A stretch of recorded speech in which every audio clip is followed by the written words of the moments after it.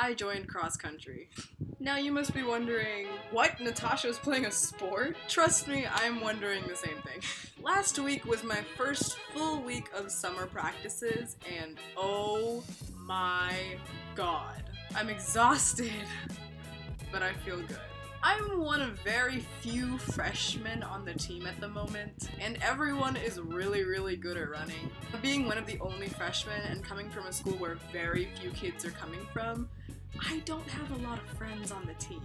So I've been trying to talk to others, I've been trying to be social, and it sort of worked. I've met some juniors, maybe one senior, interacted with a few sophomores. They're all really nice. Moving on. At the first practice, the coach is like, alright, go ahead and do your 1 mile warm-up.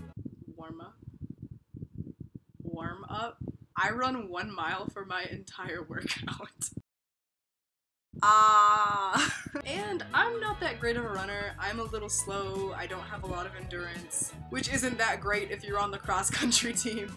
I'm usually one of the last people to finish our warm-ups or our runs. And yeah, that was really discouraging at first. It wasn't until I talked to and made friends with one junior that really kind of made me feel a little less discouraged. They actually kind of made me feel like there was nothing to be discouraged about.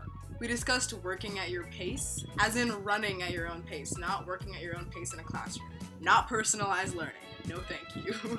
And I realized that I had to keep pushing myself, and if I keep trying, I'll improve. So instead of being envious of someone that laps you while you're running, yell, "Good job, you're doing great," and then focus back on yourself. Because that's what being on a team is all about. Everyone on the team is honestly so encouraging and so friendly. So now I don't worry if I'm the last one to finish. I don't worry if I fall behind. I don't worry if I don't even finish at all, because I'm trying my hardest. The fact that I know I'm not the best, and the fact that I know that I'm giving my all encourages me. And I know myself that I'm constantly improving.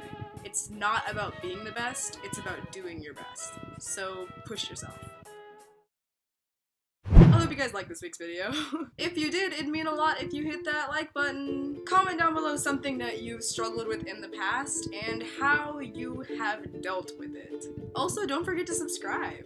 You can also share this video with someone you think needs a little bit of encouragement. A little something to be like, hey, you can do it. And if this is your first time on my channel, hello, I'm Natasha. I make videos every Saturday. Anyway, that concludes this week's video. I'll see you guys next week. Bye!